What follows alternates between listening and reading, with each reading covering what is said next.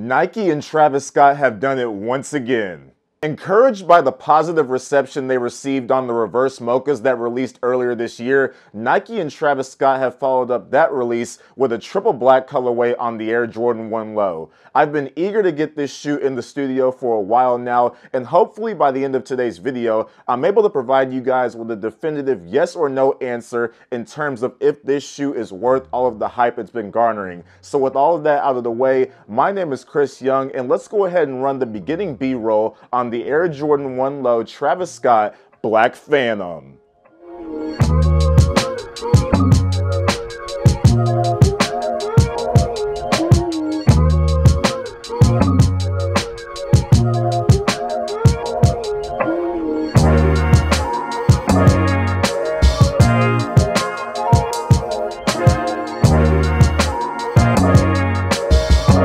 Top tier packaging is what we've come to expect from Travis Scott, and this pair is no exception, guys.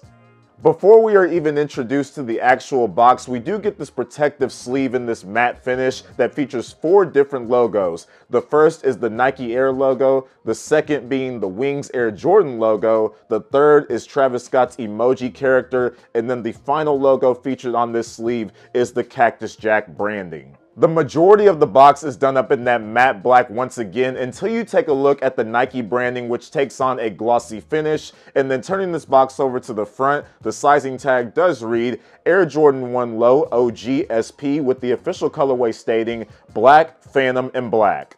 As for additional accessories that come with the box, once you open the lid, you will see that both shoes come individually wrapped in these black paisley bandanas that feature insane artwork and are rounded out by a Jumpman logo and Cactus Jack branding once more.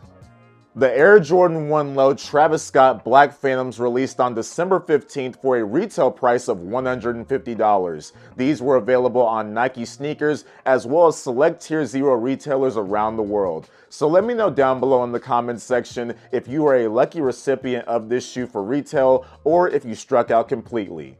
Now that we've discussed the general information and the analytics of this shoe, it's time to showcase the intricate details that this sneaker boasts. Starting out with the upper, you can see it is comprised of 2 very premium materials. The first of which is this black nubuck that creates a brushstroke effect when you rub your finger back and forth on it, and then the overlay is comprised of this black suede. Taking a look at the tongue, it is done in that usual nylon material, and at the very top of the tongue, we get Nike Air branding in white.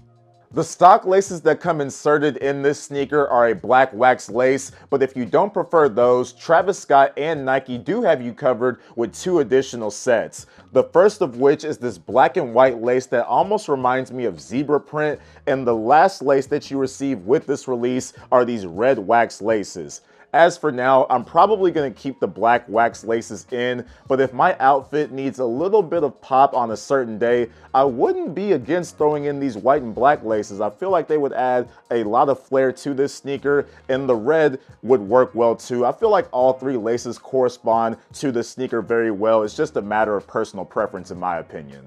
Behind the tongue, we get, in my opinion, the most polarizing part of this sneaker, which is that fuzzy cotton sock liner. And then once we remove the insoles, the left insole features Cactus Jack branding along with a varsity red Jumpman logo on the heel. And then the right insole features Nike Air branding in varsity red along with Travis Scott's name along the heel. To break up the connectivity of the black panels on the upper, we do get this white contrast stitching which plays its part really well, and of course the defining feature of every Travis Scott sneaker to date is the backward swoosh found on the lateral side. On the medial side, we get a Nike swoosh that is facing the right direction, which then overlaps Cactus Jack branding done in this faint black color. On the back of this shoe, we get 2 logos that have been nicely embroidered into this black suede. On the left heel, we have a beetle which represents Travis Scott's daughter Stormy, and on the right heel, we have an Air Jordan Wings logo. The remaining details of this shoe are pretty straightforward. On the lower half, we get a black midsole, and then turning this sneaker over to the very bottom, we have that iconic Air Jordan 1 outsole in black, finishing the look of this very minimalistic design. Alright, so let's quickly talk about the sizing of the Air Jordan 1 lows. So recently I've discovered that 1 lows fit very roomy for some odd reason, but if you are a person who prefers a little extra room in the toe box region of your sneakers, you should stay true to size with this silhouette. However, if you are like me and you like your sneakers to fit absolutely exact, no heel slippage whatsoever, I would highly consider going down half a size in this colorway. I can't speak for other Air Jordan 1 low colorways on the market, but for this one in particular, go down half a size if you want to minimize heel slippage and creasing over time.